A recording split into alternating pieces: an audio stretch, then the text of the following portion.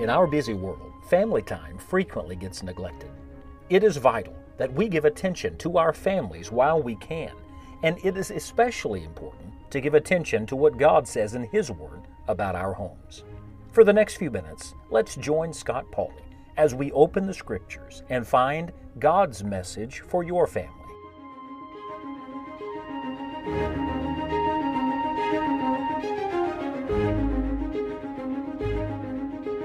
Soon we will move on from the opening pages of the book of Genesis, but for now, let me give you one more thought today from these opening chapters that I think will help our families.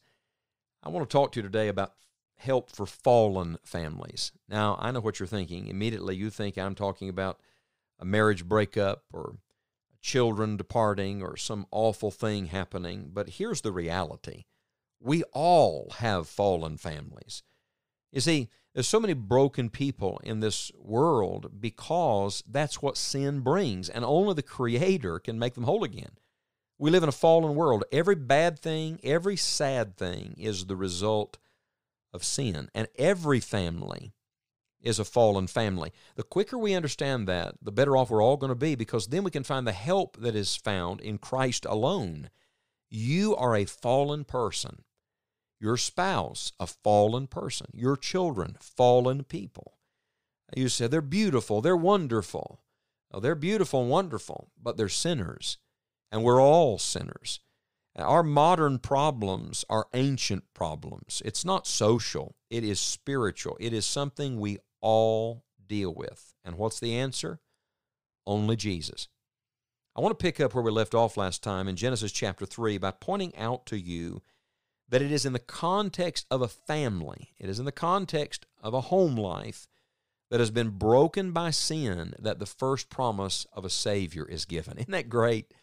You see, the real problem is always a sin problem, and the only solution to a sin problem is a Savior, and Christ is the only Savior. Here it is, Genesis 3, verse 15. God is speaking to the devil, and he says, I will put enmity between thee and the woman, and between thy seed and her seed. There it is. The seed of the woman, that's a reference to Messiah, to Christ, to the one who would be born of a virgin, her seed. It shall bruise thy head, and thou shalt bruise his heel. He said basically to the devil, you're going to nip at the heel of Christ and the heel of his people for a long time, but he's going to bruise your head. Aren't you glad that Christ is the victor? Maybe you feel terribly defeated today. Maybe in your home life you feel terribly defeated. I want you to know Christ is greater than the devil. Greater is he that is in you than he that is in the world, and God is able. Let me give you a few observations today about fallen families. First of all, this account in Genesis shows us the marks of a fallen family. What are the marks? What are the characteristic marks of a fallen family? Well, there's division. You remember, Satan brought division between Adam and Eve. Then he brought division between Cain and Abel. That's a mark. One of the marks is shame and fear. Think of this. There was no shame and there was no fear until sin entered in. Then suddenly they're ashamed and they're afraid. Then there's blame. Read it in Genesis 3. Adam blames Eve. That's a bad move, by the way, gentlemen. He blames Eve. Eve blames the devil. The blame game's going on. We all want to blame somebody else. No, that's a mark of sin. You see, when our hearts are repentant and right with God, we're not blaming others. We're confessing our culpability. Then there was a loss of identity, real identity confusion. That's what sin always brings, is chaos and conflict. For example, we know that Eve was created as an equal image bearer, right? They're both made in the image of God. They're equal image bearers. But now, as a result of the fall, she has to struggle for authority. That's what the Bible says. You can read it for yourself in Genesis 3. Your desire will be to your husband, and he will rule over thee. This was the beginning of the battle of the sexes, if you will. Eve was created to complement, and now suddenly there's conflict. That wasn't God's way. Sin brought that. And what about Adam's identity? Well, his identity was all tied up in his work, it seems. So now his work is going to be more difficult. Before, it was all enjoyment and a wonderful stewardship. and now he's going to have to work harder to produce. You see the struggle, the harshness, the hardness, the hatefulness of a world marked by sin. The woman turns to man, the man turns to his work, and what they both need was to turn to God. These were marks of a fallen family. But God didn't leave us just with the marks of a fallen family. May I point out today the mercies to a fallen family. One of the mercies was that God let them keep their family. That's beautiful, isn't it? God gave them children. God gave them a life, even outside Eden. It wasn't perfect, but God let them keep their home. You see, family is not less important in a fallen world. It's more important because there's a measure of protection and provision found there. Adam and Eve need one another. Friend, you need your spouse, and you need your children, and your children need you. Home is supposed to be a shelter from the world around us, a little taste of heaven on earth. And so that's one of God's mercies. Another one of His mercies was that He didn't allow them to live like that forever.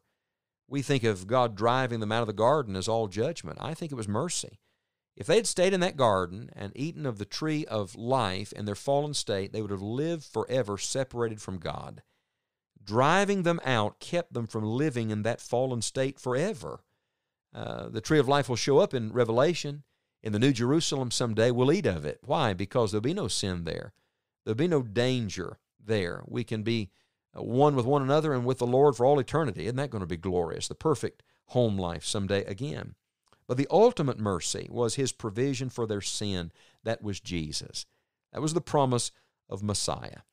And so ponder one more thing today. Not only the marks of this fallen family and the mercy that He showed to a fallen family, but then the mending of this fallen family. Adam could not fix his family. Let that sink in. Eve could not change the consequences for what she had done. The only hope they had was in Christ. Look, your family can't save you. Only Christ can do that. And you can't rescue your family through your own power. Only Christ can do that. Two fallen people can't help each other up. Look, the only man who never fell is the only hope for fallen man.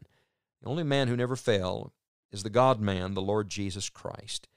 And only He is able. That's why when you come to the New Testament, read Romans 5 today. Christ gives us much more than we lost in the garden. We don't go back to Eden. You can't do that. But we go forward to Christ. And Christ someday is going to give us the ultimate. 1 Corinthians 15:22 says, "As in Adam all die, even so in Christ shall all be made alive." Oh, my friend, the only answer for all this complexity in our families is the simplicity that is in Christ. Christ in His rightful place in your heart and in His rightful place in your home will lift up. I tell you, Christ redeems. He's the Redeemer, and He can make redeemed families. Charles Weigel was a faithful servant of Christ. He was serving the Lord when he came home one day to discover that his wife had left him. She didn't want to be a preacher's wife any longer. His heart was broken. But through that brokenness, the Lord brought a mending to him. And Charles Weigel sat down one day and wrote these words, "I would love to tell you what I think of Jesus, since I found in Him a friend so strong and true. I would tell you how He changed my life completely. He did something that no other friend could do. No one ever cared for me like Jesus.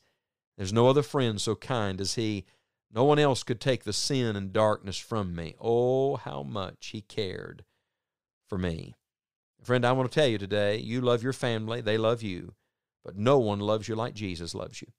And if you'll love Christ and follow Christ and let Him have His rightful place, He alone can lift your fallen family.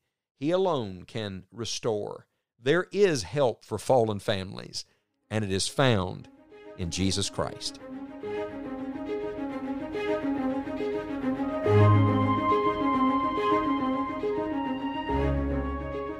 We hope that you will spend some time talking with your family today about these truths from God's Word, and spend time praying for each member of your family.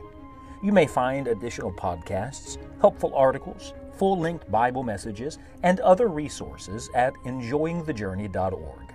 Until next time, may God bless you and your family.